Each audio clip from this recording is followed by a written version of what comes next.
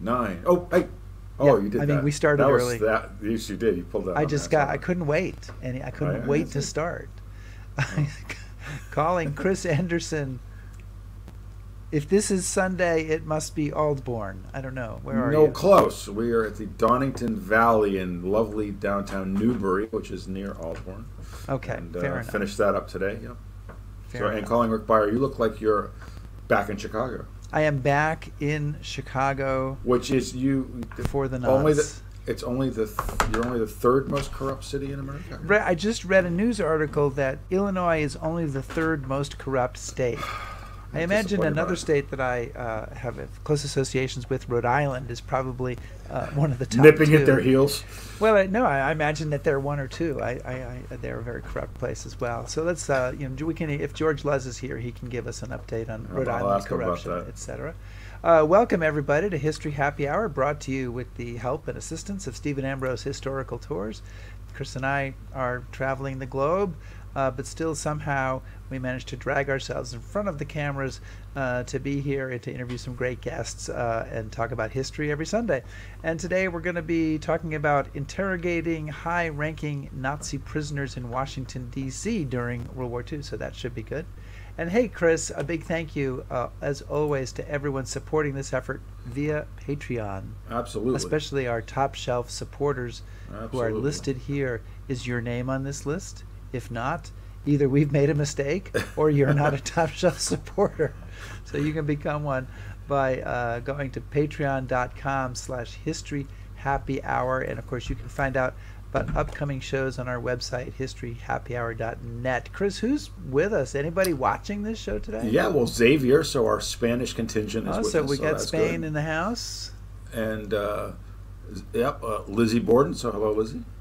I see Skip we got Cornett. Okay, Tony from South Philly. So we have South Yeah. Philly in the house. Florida with Danny. Doreen is back, so she must not be on stage, so that's good. Okay, Sun City, Arizona, where it's 111 degrees Fahrenheit right now. And here's Frank, who says that our guest today was one of the most effective chief historians of the National Park Service. So we've already got people praising our guest, and he hasn't even started talking yet. Oh, right. Well, he talked to us before the show. I mean, it's not like he's keeping quiet. Okay, stop, Rick. Okay, Chris, are we ready? I think we Please are, tell me yes. we're ready to move on to some actual Yes. content. Yes. Give me the cue.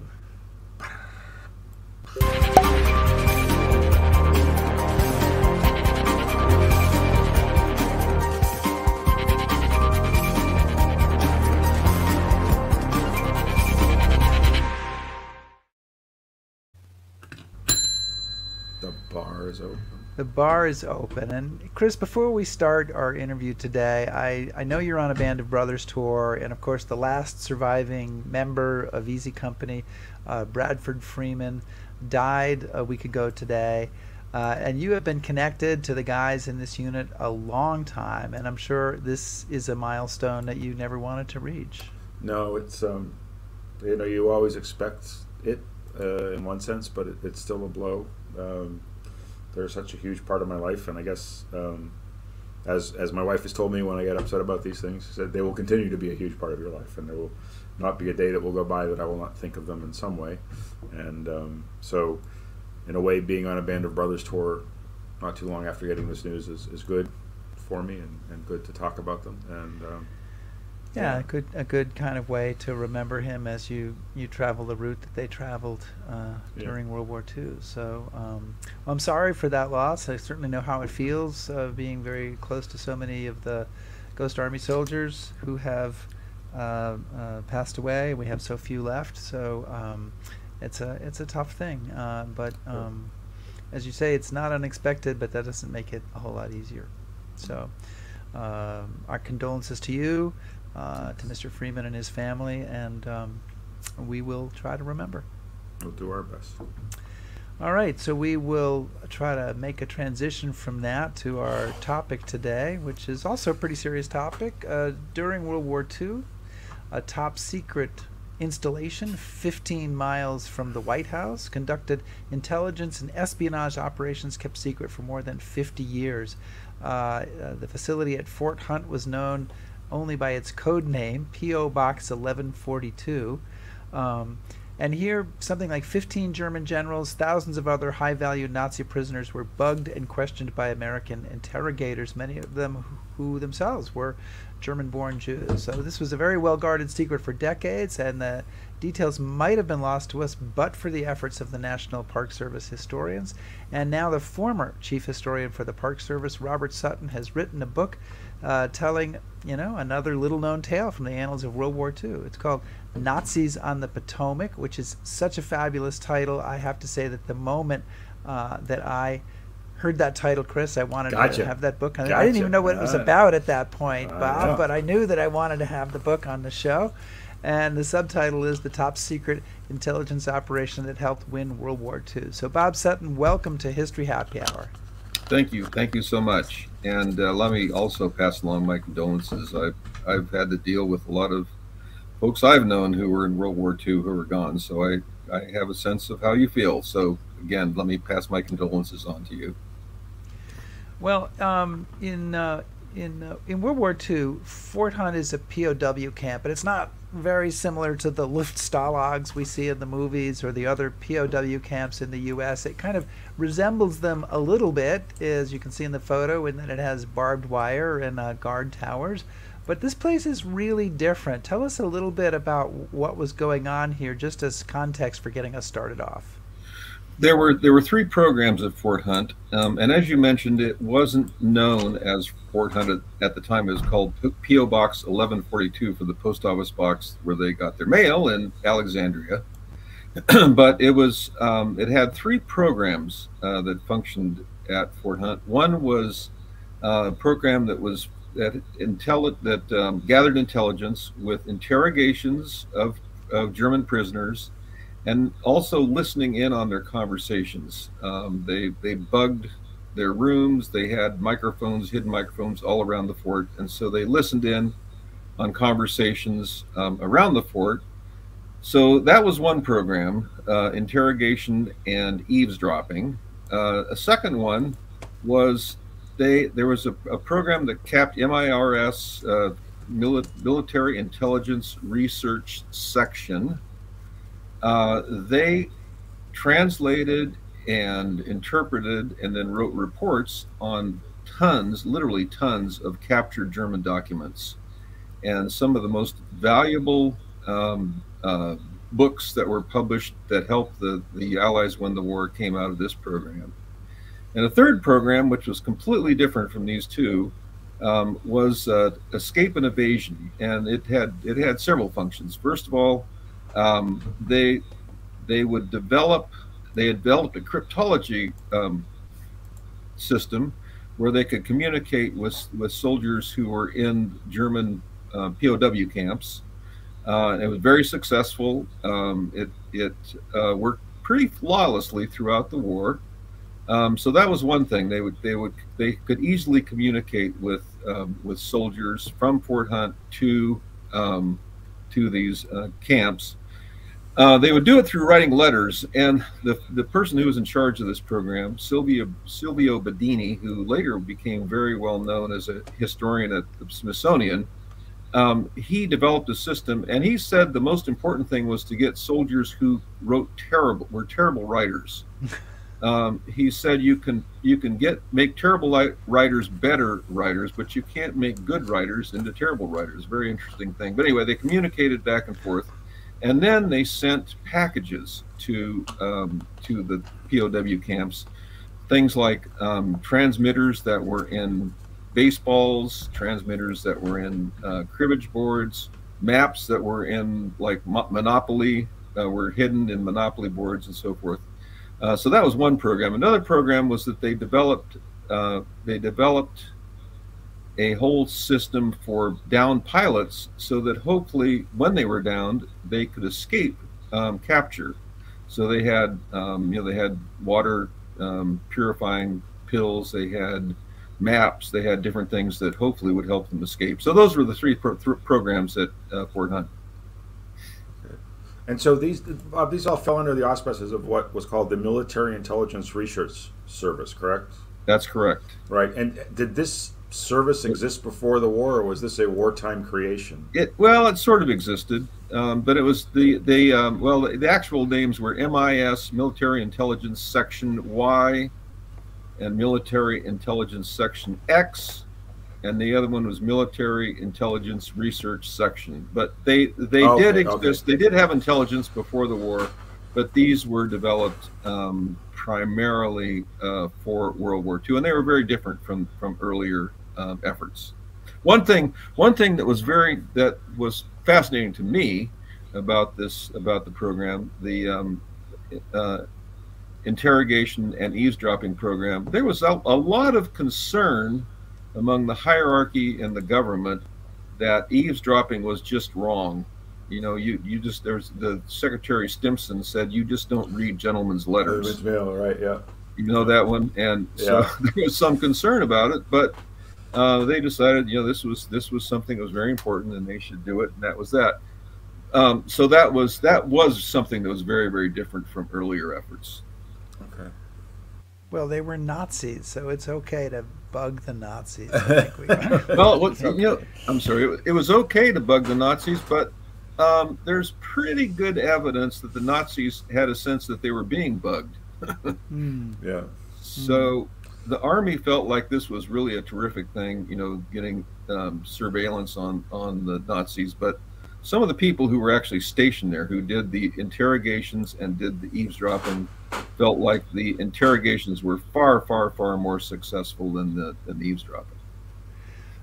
You know, I wondered about what, in terms of interrogation and eavesdropping, what kind of techniques were used, and how much did this owe to a similar British initiative that they did with high-ranking Nazi prisoners that Helen Fry has detailed in some of her books and has talked about here on History Happy Hour as well. Was it kind of like linked to that, or completely unrelated, or what was the connection there? Well, that's an interesting part of the story.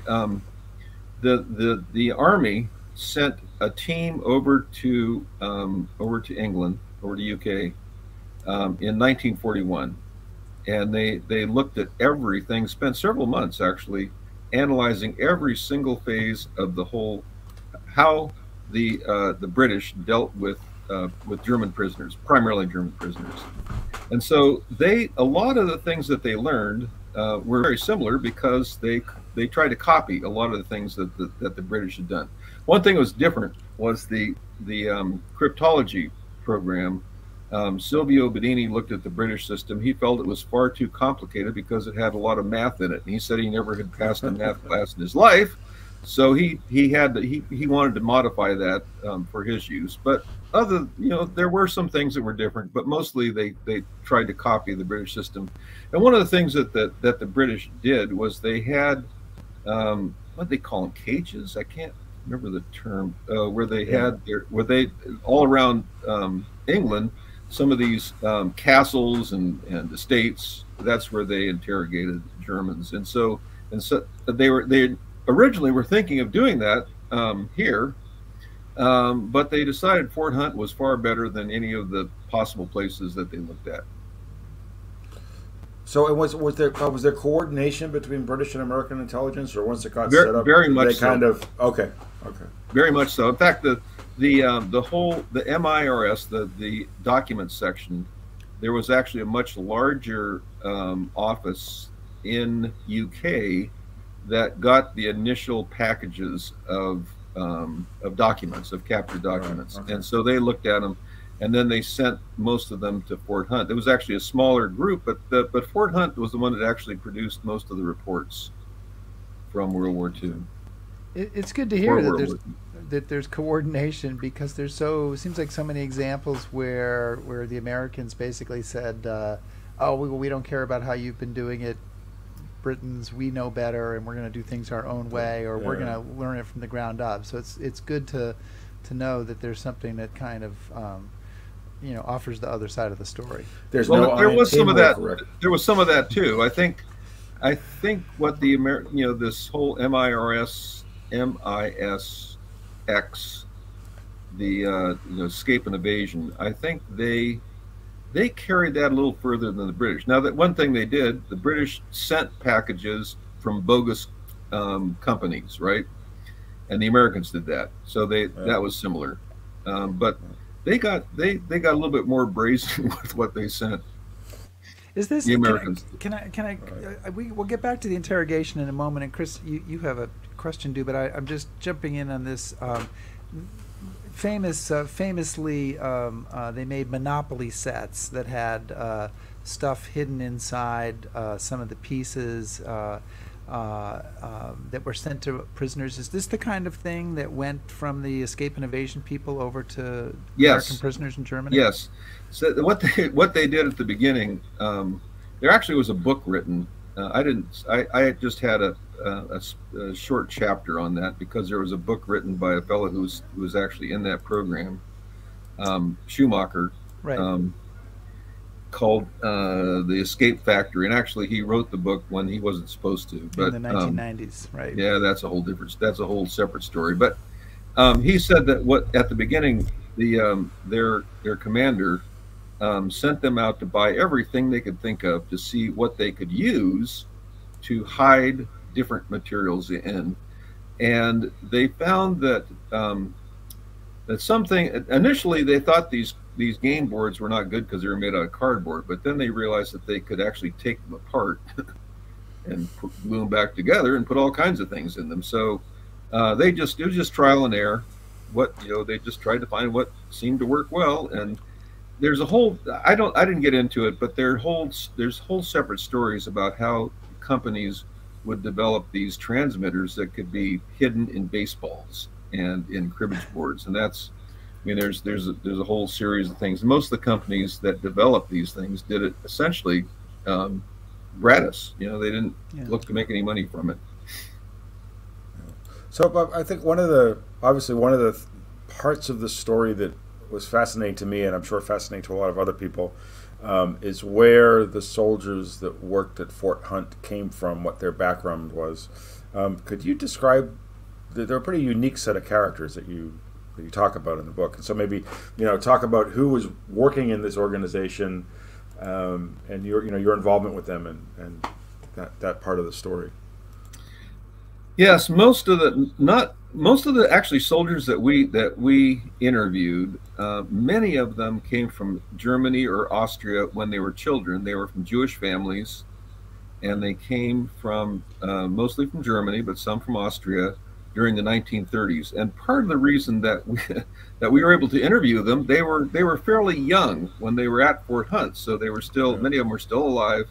We did most of our oral history from 2006 to 2010, so most of these fellows are still alive. But some of their stories are just incredible. There are a couple that this really appealed to me. One young fellow's name was Rudolph Pins.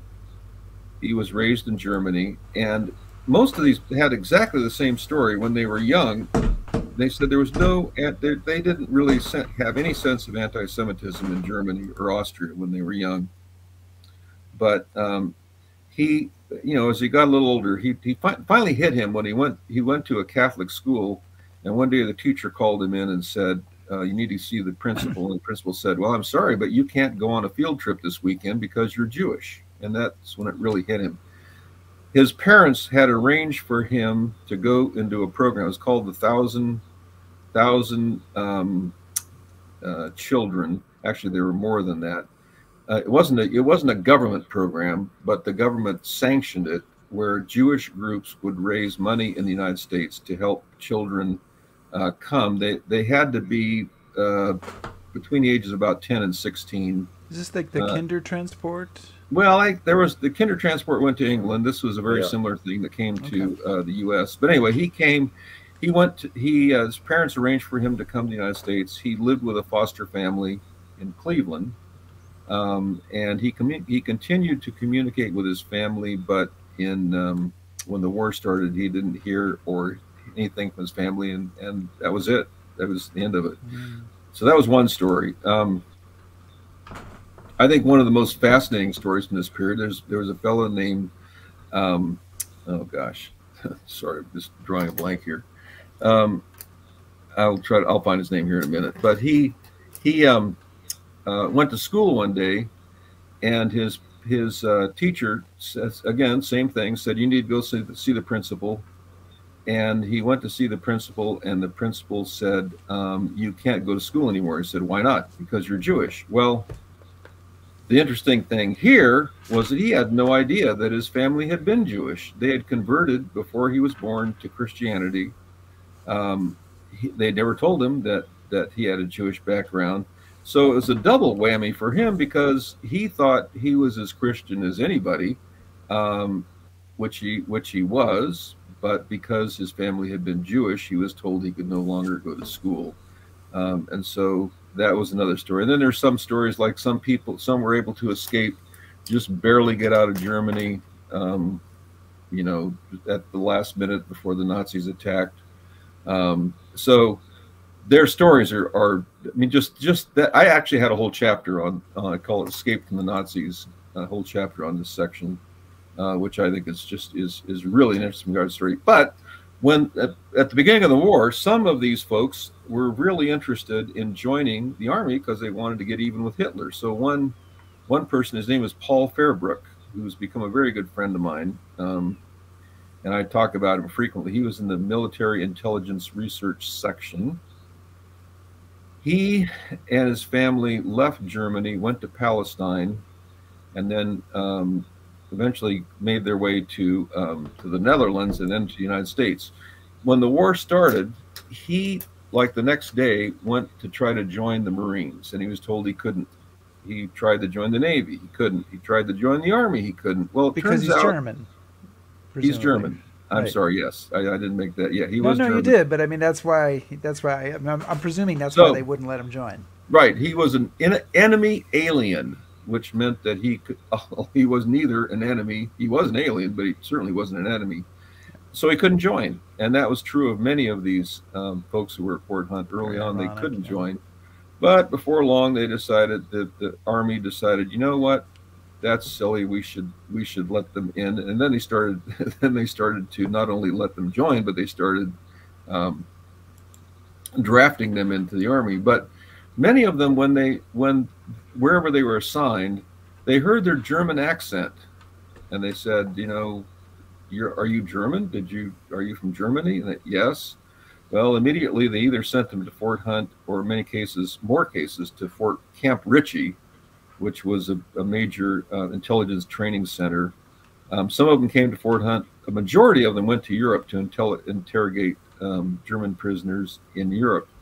But most of them immediately got American citizenship shortly after they were in the military. But it turned out that this was I'm sorry. And you were asking. No, you go ahead. Rick's not that important. You're much more important. No, you're the guest. You're the guest. You get priority.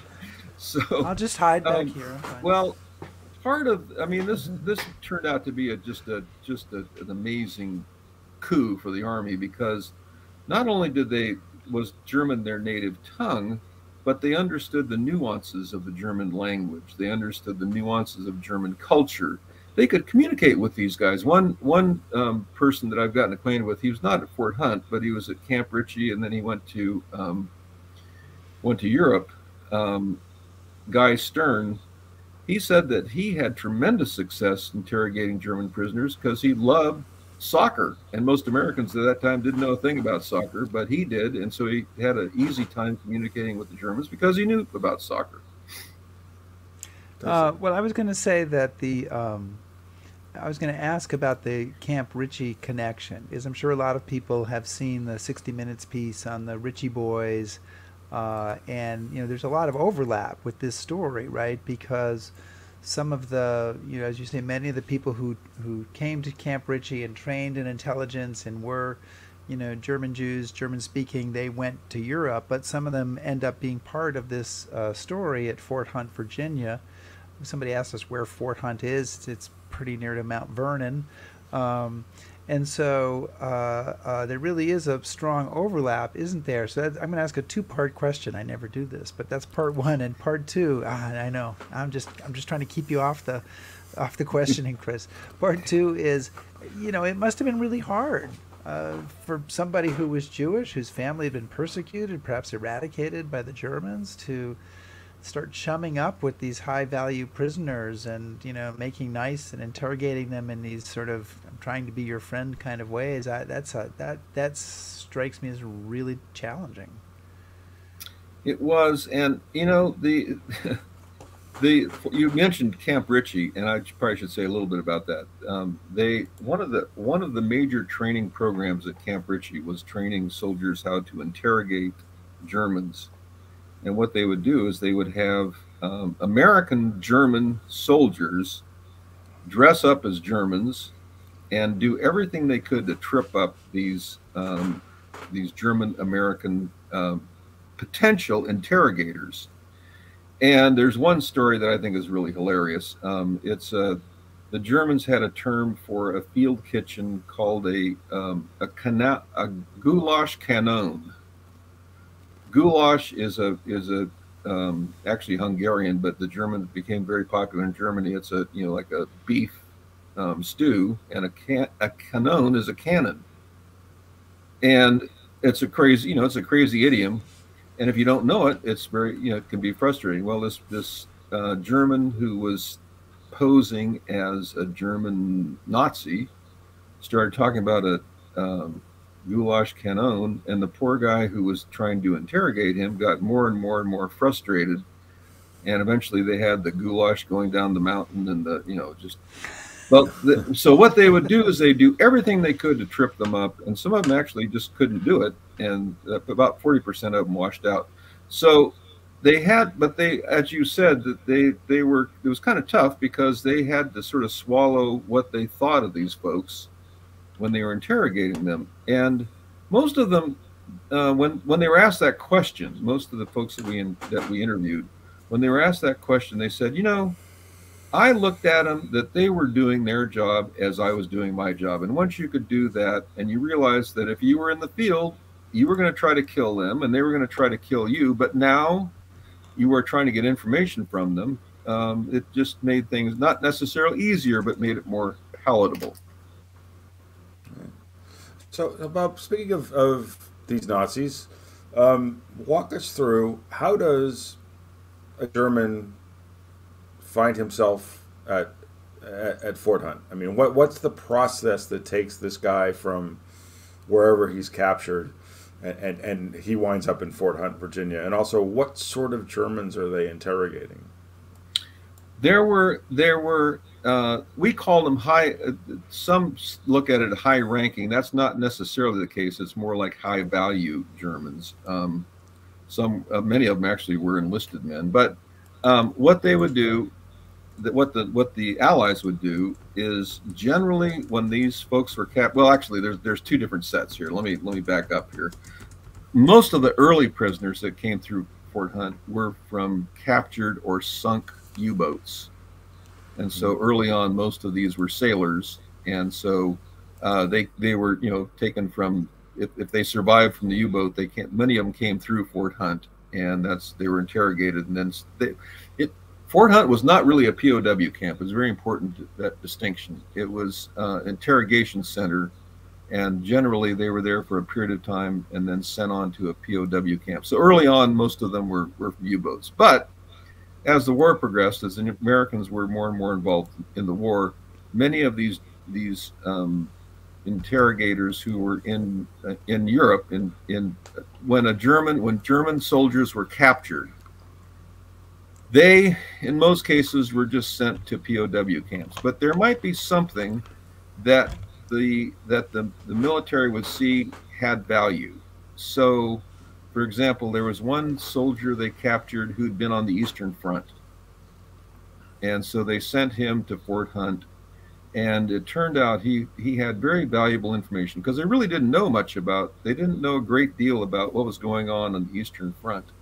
So he was, I believe, a corporal, but because he had been there and the information that he had, especially about like Russian tanks as opposed to German tanks and so forth, and how the Russians were treating German prisoners and how the Germans were treating Russian prisoners and so forth, was very valuable information.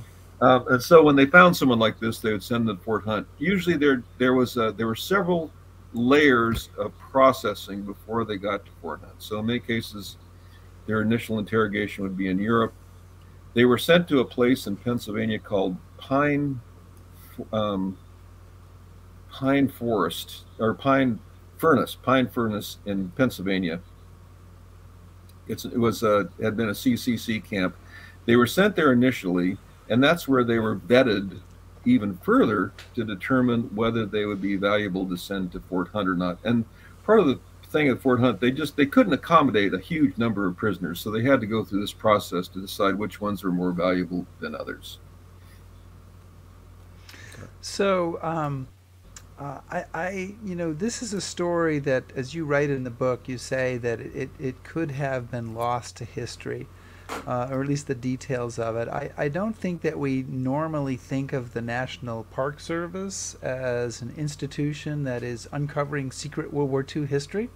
So what is the story of how the National Park Service was instrumental in bringing the details of this to light? Because it's kind of an intriguing tale. Well, first of all, there's Schumacher wrote this book in 1990 called The Escape Factory. So the Army tried to buy up all the copies of it because they didn't want the story to be told then. But by about the middle 1990s, most of the World War II documents were declassified. And so a lot of most of the interrogations that were in the National Archives were now available for scholars. So around a few years later, around late 1990s, early 2000, the Park Service had one of the things that we do is called a historic resource study. And they hired a historian to do a historic resource study of Fort Hunt. And he went through the whole history of the fort. You know, it actually has an interesting history. It was actually part of George Washington's river plantation initially. And he talked about that, but then he actually began to look at some of these documents of interrogations that were now available.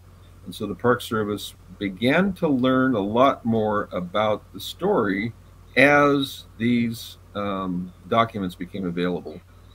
But the one thing they did not have at the time, they didn't know of any soldiers who were stationed there who they could interview who would give them information about Fort Hunt during World War II. So that part of the story I think is great, a wonderful little side piece here. So Fort Hunt is a big picnic area on the George Washington Parkway. And occasionally the park rangers would give tours of Fort Hunt. There was a Coast Artillery fort with these great big huge concrete batteries. And they talk about the history and go through the whole history sort of from the beginning. And then they'd start to talk about what happened during World War II. And at the end of that part of the talk, they'd say, you know, we really would love to find people who were stationed here during World War II so that we can find out more about what happened. So one of these tours, a woman perked up and said, you know, my former neighbor was here during World War II. He didn't say much about it, but I know he was here.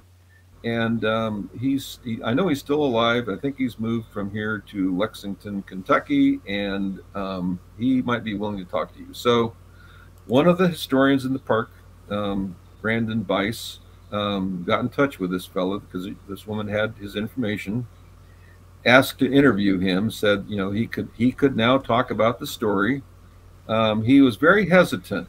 In fact, they had to cancel the trip several times. Finally, he agreed to an oral history interview. So Brandon went to Kentucky.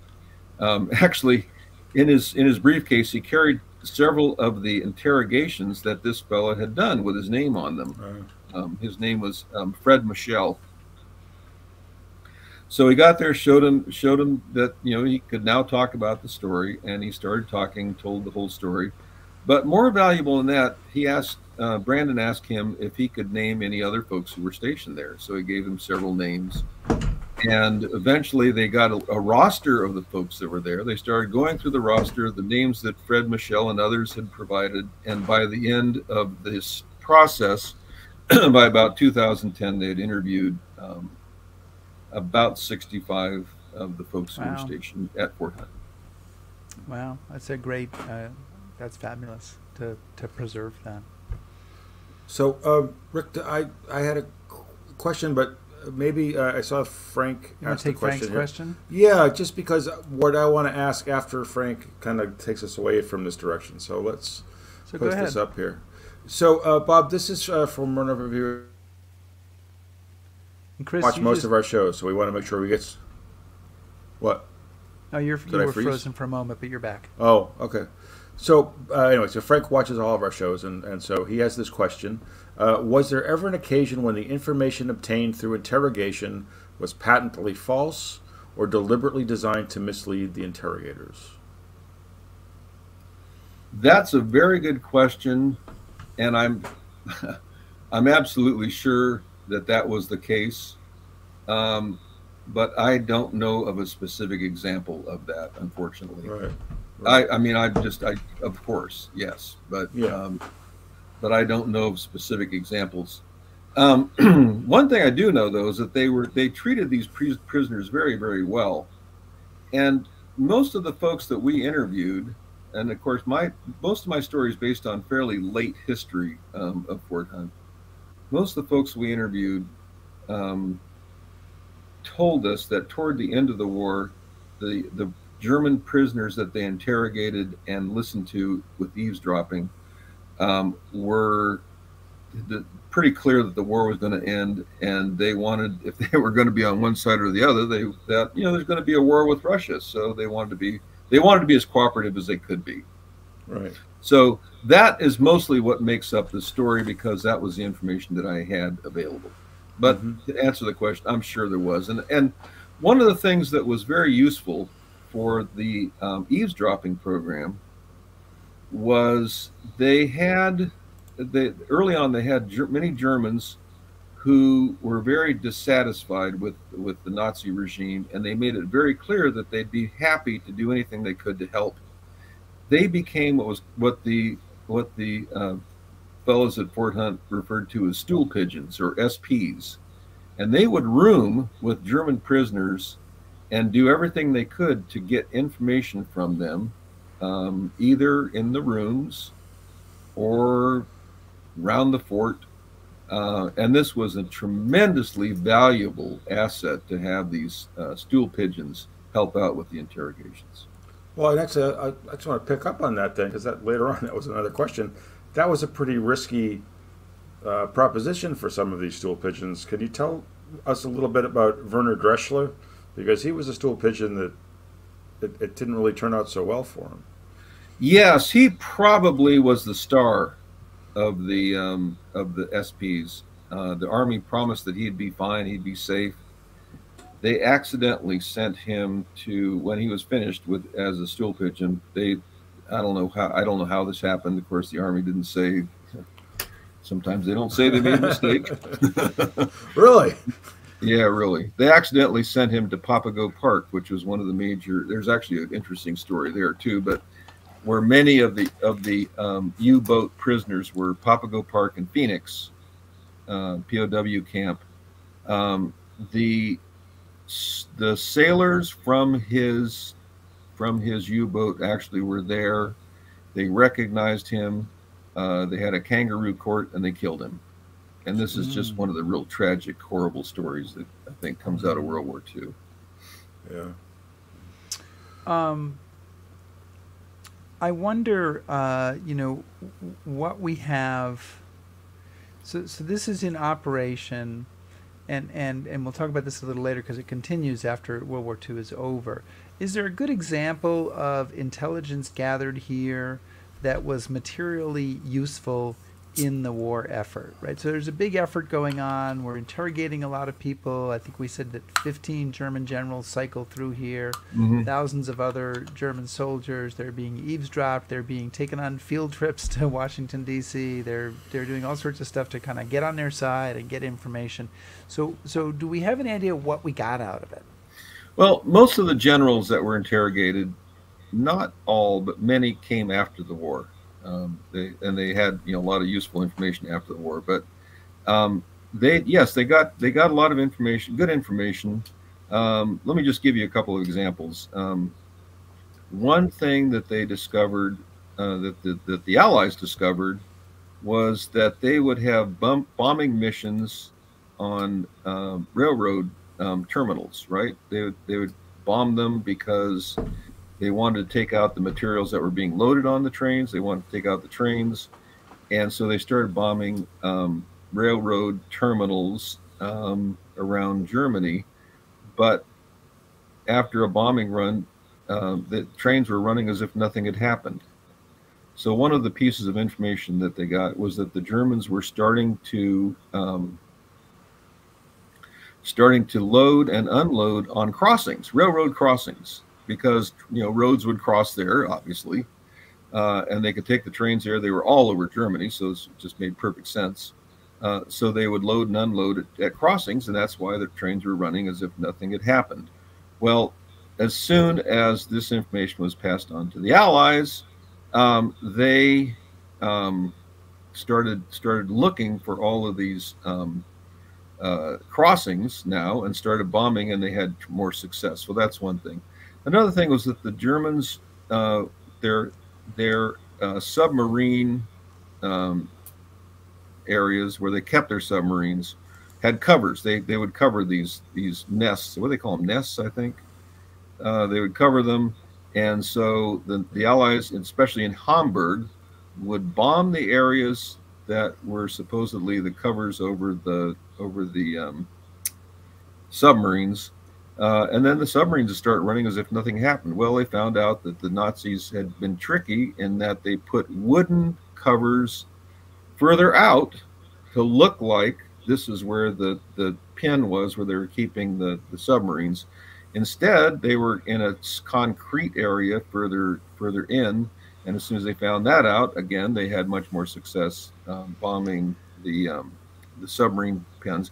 One thing that was unfortunate, two men overheard a conversation between two German soldiers talking about Peenemünde, where the rockets were being developed, and they had not been fired yet. They passed that information on, and for whatever reason, apparently it never got to the higher ups that needed to get the information.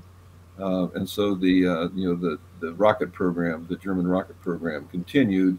Who knows what would have happened if the information it could have changed things, but that was one thing that was problematic. They heard about it, but for whatever reason, it didn't apparently get to the higher ups.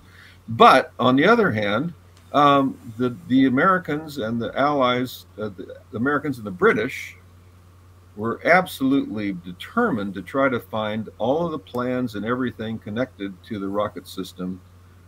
They found out through interrogation that a German miner, could direct them to a salt mine where all these plans were kept, and they found they got there before the Russians did and got all the plans. So that's just a couple of examples of some of the things that they found. So, Bob, one of the aspects of the book that I found the most interesting, because I'd been sort of familiar with the interrogation techniques and some of the escape stuff from having Helen on the show to talk about that from the British perspective. But one of the things I found really fascinating were the color books. So can you tell us what the color books were and kind of a little bit more about that aspect of the operation? Because I think it's a seemingly mundane but very important part of what was going on. Yeah, the color books. The most important of the color books was the red book. And it had a very interesting, you know why it was called the red book? Because it had a red cover. That was It's a normal reason. Really hard, right? This was the Order of Battle of the German Army, and it had three different, primarily three versions The most important probably was 1944 version. What it did was it listed every single German organization down to the division level, and it would say, you know, where it was, where it had been, who the commander was, who the chief of staff was, what their primary duty was. So that was one incredibly valuable thing. So they had a very good sense of all of the troops that were in, for example, Belgium and France before D-Day. So they had a good sense of that. They also went into great detail. This book went into great detail talking about different groups like the SS. They learned more and more about how ruthless the SS was, but also how they were elite troops, and they did just about everything in addition to being in the combat zone. They like managed the firefighters. They essentially were everywhere. So it probably I'm going to go out on a limb here, and I'm going to say the Red Book might very well have been the most valuable piece that was available as a document for the Allies for D-Day. It was, and many said that. I mean, it said that this was just a tremendously valuable piece for D-Day. But the next version, the 1945 version, the war was winding down. They knew that, but this became very, very useful as German troops were at the end of the war, when they were beginning to demobilize. They understood, we should watch out for these guys. These are probably pretty bad guys, and we need to deal with them. Or these are probably good guys, and we should deal with them a different way. So the different versions of the Red Book was very, very valuable. There was also a Green Book, which essentially was the same thing for the Japanese side, and that was developed partly at Fort Hunt, mostly in London, the MIRS office in London. The Gray Book, I can't remember all the different colors, Yellow Book, Gray Book. But they're also, one of the interesting things I think from MIRS was that they would stumble onto something occasionally that was very valuable. So Paul Fairbrook said that one of his jobs was to look at the organization chart for the German army, which was very detailed, very precise. And one day he noticed that there was a new box for a morale officer, and he mentioned it to his boss and his commander, and he said, this looks very interesting. And the one wonderful thing I think about this was all these guys were very motivated, and they needed very little supervision. So said, why don't you pursue this? Why don't you find out what this is all about? And so he found out that after the assassination attempt on Hitler, there was a whole system set up to try to determine how loyal German officers and soldiers were to the Third Reich, to the Nazis. And he wrote a whole report on this. He got an award for it. But this is another thing. They would find something, it looked really interesting, and they would track it down and use it. We've touched on this, but one thing that I found interesting is this is not a story that ends with the end of World War II, because people are being brought here and interrogated after the war, and it's also kind of a Cold War story in a way too, isn't it? I mean, you sort of have the seeds of some intelligence operations and things that are going to go on for many years later that come out of interrogations at Fort Hunt at the end of the war. Yeah, this is a program called Operation Paperclip, and this was after the war.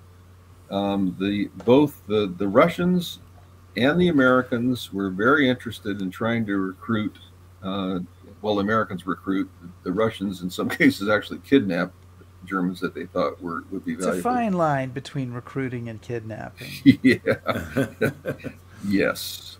Anyway, especially scientists that seem to have value were brought to Fort Hunt, but the whole interrogation system became a little different. It was more like, well, you're now in the United States, and you should look at this and this and this, and this is the money we have, and blah. It was more like they would make a pretty quick effort to try to determine whether or not they would be loyal to the United States, and then it became mostly a sort of a recruitment pitch. And there were several soldiers who we interviewed who had the title of morale officer.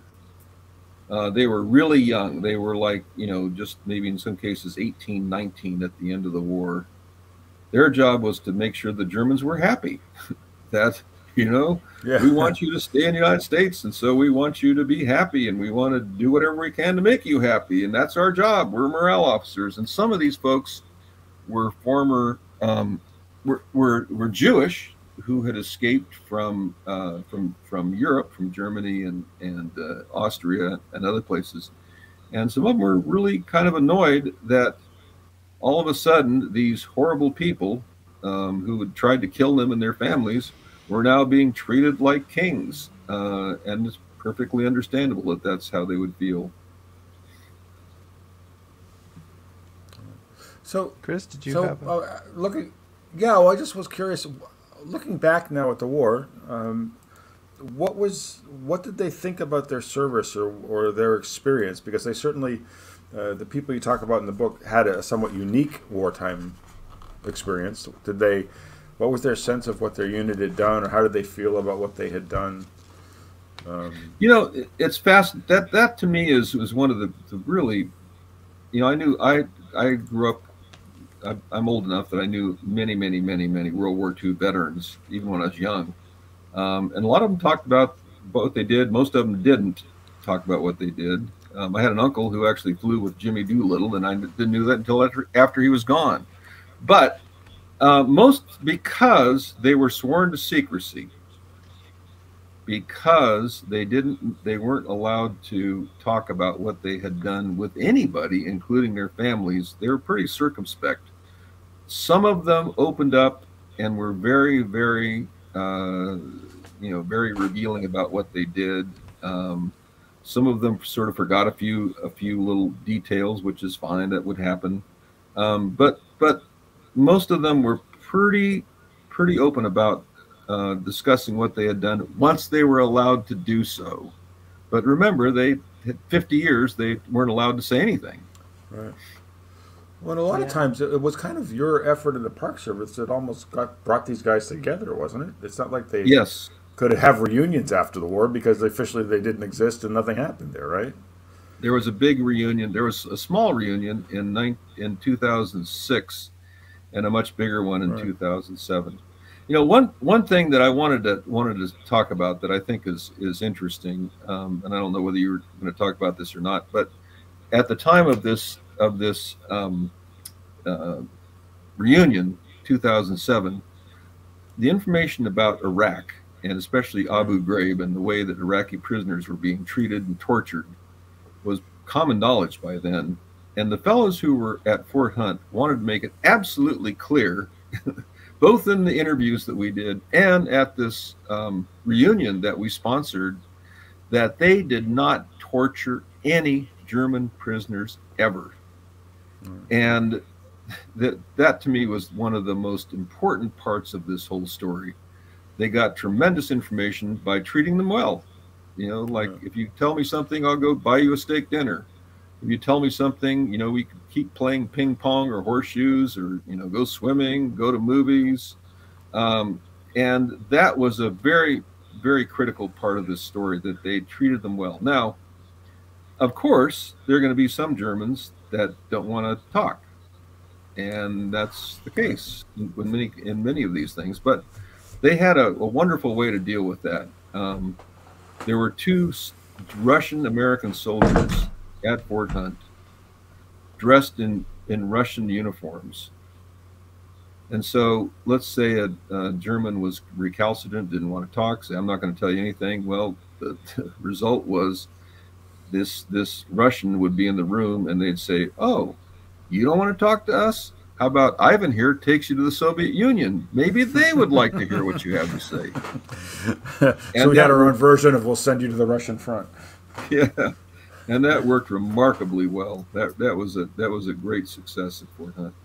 But again, they wanted to make us understood that there was just that they did not have any corporal punishment of any soldier, German soldier. Well, and I found that, given their background, or a lot of their backgrounds, I found that very moving part of the book, that they were so insistent that, that's not how they operated. Right. I thought it was very interesting.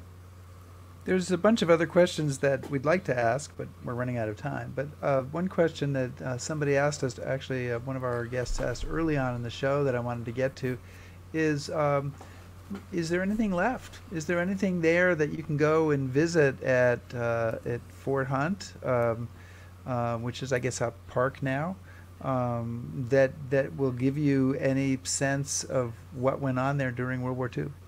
No. No, after the war. Don't take too long answering, Bob. Yeah, I guess you got the message that we're running out of time. No, there's actually one. There's one house that was actually built early on in the fort that's still there. The concrete gun batteries that were there as part of the Coast Artillery Fort when it was built around 1900 are still there. But mostly it's a large picnic area. Now, one thing the Park Service has done, which I think is terrific, they put up a monument to these folks and a flag pole in the middle of the fort. And they've done some interpretive history there, but it's mostly what was there just isn't there. And part of the agreement was the fort actually belonged to the Park Service before the war, and so they had to do an agreement with the Army to actually use this fort during the war, and the agreement was they could use the fort for during the whole World War II plus 1 year, but also the agreement was whatever they built they would have to tear down, and so that's why it's a lot of for preservation. Yeah. Bob Sutton, thank you so much for joining us today. And as I say, there's lots more we could ask. We might email you a couple of questions that people put to us and ask you if you can give us answers to them. But so appreciate it. And your book, I want to just mention it again, is called Nazis on the Potomac, the Top Secret Intelligence Operation that helped win World War II. And I want to also mention, because I think it's worth people knowing, that many of these transcripts are up on the internet as part of the Fort Hunt Oral History Project, and we just put that link up on our page so that people can also access that and take a look at the oral history. So thank you so much for being here with us today. My pleasure. I enjoyed it. Thank you so much. All right. Well, you take care. Thanks, Bob. You Take too. care. Thank you. Thanks. Bye-bye. And so we did. I saw a couple of questions there that I'd be interested in answers to, and one was concerning the Japanese equivalent, which there was one. Yeah. And we'll try to get those to Bob and maybe put those answers up on our Facebook page. And I want to mention our show next week, Chris, because we're doing one. It's you and I will have lots of intense discussions next week. I sense already a bit of conflict coming next week. We're going to jump back in time to that one subject that Chris and I can never agree about: the American Revolution, the American War of Independence. It's the most beautiful, purest conflict in history. And our guest is Richard Middleton, who's the author of a new biography of Lord Cornwallis. And we know Cornwallis as the British commander who surrendered to George Washington at Yorktown. Can I mention that again, Chris? He surrendered. He fought valiantly till the end. Very until the Royal Navy surrender to George Washington at Yorktown. He decided to bring peace. Yeah, I'm not bitter about it at all. But listen, you'd think after that he would head home in disgrace. But in fact, in some ways, it's really kind of the beginning of Cornwallis's career, which goes on for another 20 years of soldiering and diplomacy, statesmanship. So it's very, very interesting. Good governance. It involves India and Ireland, and another area that we can disagree on, and it was all hearts and flowers in Ireland, but not so much. Anyway, we'll get the lowdown next week on Lord Cornwallis, and of course that's also going to be, if any of you are folks coming along on our Southern. Our Revolutionary War Southern Theater Tour, yes. The road to Yorktown. Then we're going to be covering some of that ground in our interview next week. So, nice terrific show today, Chris. It was fun. I'm glad you were able absolutely. to join us there from the town that I can never remember where you're staying in the hotel, the name of which I can never quite recall. But I know it's near Oldbourne, so that's the main thing. Close enough. Thank you, everybody, for joining us today. And thanks, everyone. Be safe, everybody. Thank you.